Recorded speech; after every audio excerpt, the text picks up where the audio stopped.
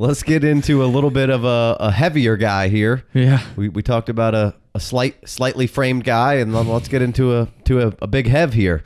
He's not quite a hev. No, he's not a hev. Josh Adams at 6'2", 225 at a Central Bucks High School in Pennsylvania. You know you love those Pennsylvania guys. Pennsylvania guys. Every time. So we talked about how the big guys in this draft run like they may or may not be made of glass. Yeah. This guy, that's a kind way to put it. Kind of complete opposite. Yeah. I think he runs with a purpose here. He's Absolutely. 6'2", 225, depending on who you look at. I also read he was 6'1", 212, and then the very next line was the 6'2", 225 guy, and I was like, well, somewhere in between there, maybe the median. So I mean, he looks big. He does kind of have a little bit of a skinny leg action, it seems. But he runs hard. He ended up 14th in rushing yards with 1,430, 12th in yards per attempt at 6.9. At one point, he was averaging like 9.9 yards a carry or something crazy halfway through the season. Crazy. So Notre Dame had a bad season last year for the first time in a while, I think, or pretty bad season. Everyone was calling for what's his name over there, Brian Kelly's head. Oh yeah. So they brought in this guy from Memphis who was, I believe, maybe their offensive coordinator or something, Chip Long. So he's an RPO guy. So they added some of that to their offense, but they really stuck to their guns with a lot of Chip Kelly. Brian Kelly's a big smash mouth, a lot of big offensive linemen, run downhill, all that kind of stuff. They stuck to their guns. They maybe switched up the pace a little bit on some of these big plays and would get to the line and run a play a lot faster. And there was still a fair amount of RPOs in this offense, but they ran smash mouth, punch you in the face offense with two awesome offensive linemen who could potentially be first rounders in. I'm probably going to pronounce these. Do you know how to pronounce these guys' names? Go for it. So Quentin Nelson and Mike McGlinchey. McGlinchey? Yeah. I'm not sure. McGlinchey. So those two guys are absolute studs. So this is a good line. And then they have an assortment of solid blocking tight ends. And then they had a quarterback in Wimbush who is well equipped to kind of run this system where they're running a lot of unbalanced lines, a lot of, they basically run kind of based out of a gap scheme running style offense. And Josh Adams, really excelled at parts this year. And just the crazy thing is, like, I don't even think you saw the best Josh Adams. He was super banged up most of the season. Yeah.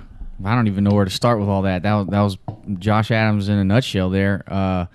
He definitely dealt with a lot of injuries this year, which makes what he did even more impressive, because he's got that one cut run downhill kind of style that plays into very well like what you were saying that team wanted to do. And I love the physicality that he runs with and the stiff arms, and balance doesn't seem to be a concern. He's definitely converting any kind of third and fourth and short situation. Yeah, you saw a couple times where he didn't pick up the third and short, and they gave it to him again on fourth. Right. And he picks it up by a couple yards. Yep. But then also on a fair amount of runs, he's kind of got you on the edge of your seat because it feels like he's about to break one. And if he gets going, and you can't really catch him. I don't think you saw the full gambit of what his long speed can be. Right. When you look back at the Heisman or the his freshman kind of tape, there's the long speed looks a little bit better. You can't not only the long speed, but the short area quickness and agility looks even better. I mean, like freshman Josh Adams, that highlight tape might look better than any of these dudes we're talking about today. Like, yeah. Looks great. Just let you know, like, double throat clears. Give you the injury stuff that he dealt with this year. He battled an ankle injury early on in the season, missed the second half of the Michigan State game, which is week 4 with ankle stiffness. Next week against Miami of Ohio, he tweaked his knee in the first quarter, didn't play any more of that game, but he still had 159 yards, 2 touchdowns on 8 carries. He suffered from some seasonal allergies and dehydration. Can somebody get this man some Allegra and some water and some water, please? Yeah, week 6 versus North Carolina, and then he suffered a concussion the following week versus Wake Forest, or maybe that was 2 weeks later. He returned the following week versus Miami, but then left in the third quarter due to an undisclosed injury, which I think was just more of the concussion symptoms. He said he wasn't getting good sleep and had a lot of tests and was having trouble concentrating and like getting headaches. And then it got into the football game, was playing real football, and then that led to some more headaches. So, I mean, that was weeks 4 through 8 or something, where it's just one thing on top of another, and for him to still put up those numbers that coming into November, he was a Heisman dark horse kind of. He was just absolutely crushing again, averaging a stupid number of yards per attempt. Right. So there was a time when I was looking at, it was like 17 tape, and I was thinking he's getting a little bogged down and didn't have that kind of quickness or anything. Not that he needs it. He's a no nonsense runner. He doesn't dance. It's a very deliberate. He's deliberate with what he wants to do. Right. And he can pop him off. But I think the footwork is pretty solid. It's not a lot of wasted movement. Yeah. I don't think his lateral quickness and change of direction, he has to throttle down a little bit, it looks like. But again, like you said, I'm in the camp of kind of okay with that, because he is a no-nonsense runner. He stays north and south. He's kind of smash you in the mouth and stop me if you can. Now, obviously, he had a really good offensive line, so that you can knock him for that. But we gave Kerryon Johnson some love last week, and there was parts of the year where Auburn was considered a top 5 offensive line. Yeah, and he still have to go out there, and he just crushed yards with that awesome offensive line.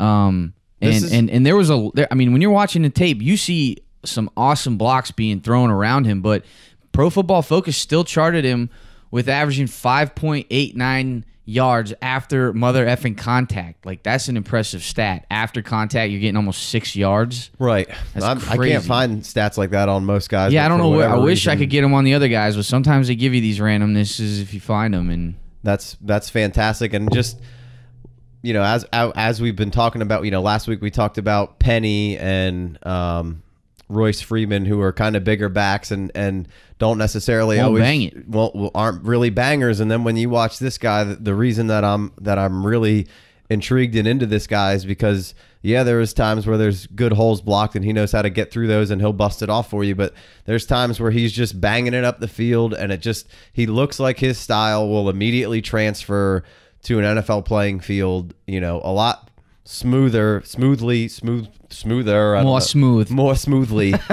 than a lot of these other guys, and I'm kind of into it. He might not have the lateral quickness as some of these other guys, but I think the might not need it as much smash mouth, and couple that with, I do think he has pretty decent long speed, and maybe you didn't even quite see that. This is a guy his junior year in high school who had a devistating knee injury. Yeah, and maybe that's starting to become like a trend here. Maybe that's a knock that we gotta consider, is that there a lot of scholarships dropped off, or Notre Dame didn't drop off, and he went there. And then his freshman year, we were just talking about how good he looked, and got a little banged up through this year, but he mostly plays through just about all that, and he played well through just about all that, and probably not even at the peak potential that you could have seen him. Right. So some room for growth. I'm pretty into what's going on. They do run some run pass option kind of stuff, and the times where the quarterback did take off, he's always downfield blocking. Yep. He's always got a solid block. He's not the best downfield blocker, but he's pretty decent around the line of scrimmage, which is what's most important. Definitely not bad. You did see in 16, there's a lot more catches on film. Hands are mediocre. They're not great, but they're not absolutely terrible. This year, for whatever reason, you didn't see a ton of catches, most of them coming in one game. Week 2 versus Georgia. Yeah, like 6. They had 13 on the season.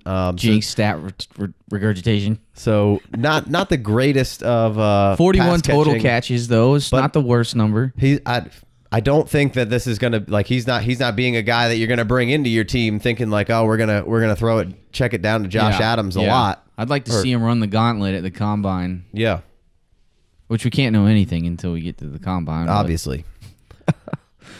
So that's kind of where I stand on Josh Adams. I think seems like a solid swing at a complete back, like a big back. I think so too. He's one of these bigger guys that is actually banging out there, and will carry guys and run through arm tackles and break away and put his head down when there isn't anything to really be gained, and get you 3, get you 4, and sometimes he pops those off. Like, he looks the part, and that's not always exactly what you're looking for, but that's one of the things in my mind when I'm looking at running backs. Like, does he look like, when you go to the NFL, he looks like an NFL running back playing in college, and some of these guys just look like really good college athletes playing in college. Right. If that makes sense. Great point. Yeah. No, I'm with you. I'll take some Josh Adams. Yeah, I mean, we'll see where we got him ranked at the end of this show, or maybe we disagree a little bit, but that's the fun of this whole process.